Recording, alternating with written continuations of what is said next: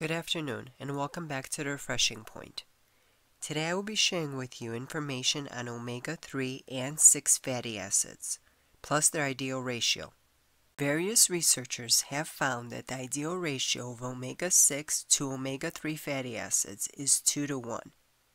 The average American has a range around 16 to 1.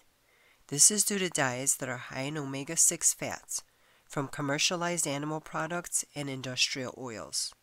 Fatty acids are important for all systems of the body to function normally, including your skin, respiratory system, circulatory system, brain, and organs. There are 2 fatty acids, termed essential fatty acids, that your body does not produce on its own.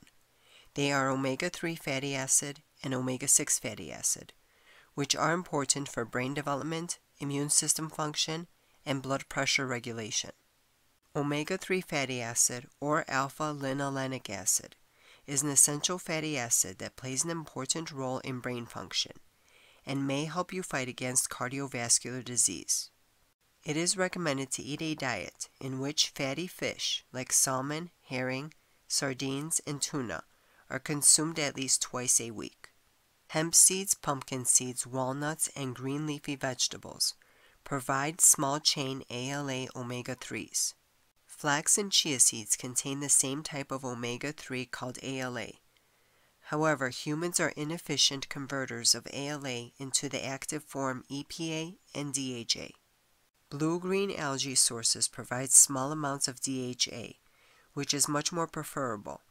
For strict vegans, the algae is definitely the best source of omega-3s.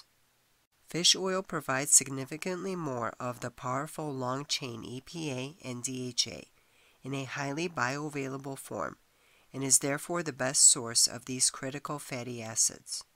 Omega-6 fatty acid, or linoleic acid, combined with omega-3 fatty acid, produces many of the health benefits mentioned before.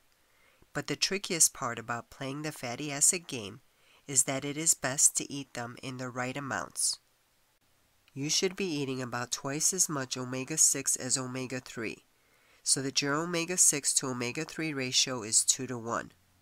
But in today's world of fast food, frozen entrees, and high-calorie snacks, it is not uncommon for most people to actually be getting about 15 times more omega-6 than omega-3.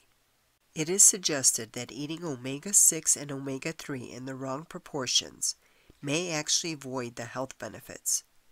It can contribute to excess inflammation in the body, potentially raising the risk of all sorts of diseases. The best sources of omega-6 are seeds, nuts, and grains, and leafy green vegetables, like lettuce, broccoli, purslane, and kale, and in certain raw vegetable oils.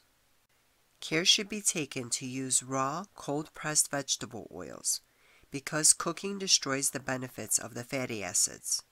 As referenced by the chart, you can see that butter, coconut oil, lard, palm oil, and olive oil are all relatively low in omega-6. It is recommended to avoid all that have a high proportion of omega-6, such as sunflower, corn, soybean, and cottonseed oils. Omega-9, or monounsaturated oleic acid, is a non-essential fatty acid produced naturally by the body whenever there is enough of either omega-3 and omega-6 essential fatty acids. However, if you do not have enough omega-3 and omega-6, then you should get omega-9 from your diet. This fatty acid plays a role in promoting heart health by supporting healthy, balanced cholesterol levels and improving immune function. Omega-9 fatty acids are found naturally in olive oil, pecan oil, and pine nut oil. Within the body, omega-3 fatty acids are converted to DHA and EPA. DHA and EPA are highly unsaturated fats that play very important roles in the vision development and brain function of infants. The lack of DHA has been associated with Alzheimer's disease, attention disorders, and other diseases. Marine algae is the best source of EPA and DHA. To increase your ratio of omega-3s, eat plenty low-mercury fatty fish, like sockeye salmon. Swap omega-6 oils for those higher in omega-3s, and always check the ingredients when you buy packaged food. If needed, supplement with an omega-3 source like fish oil. Thank you for watching. Good day and good health.